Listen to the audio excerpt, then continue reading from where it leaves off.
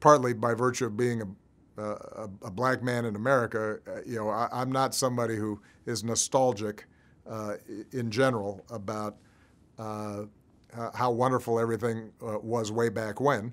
But the question for me is always, how do we replicate a common culture, common values, honesty, truth-telling, responsibility?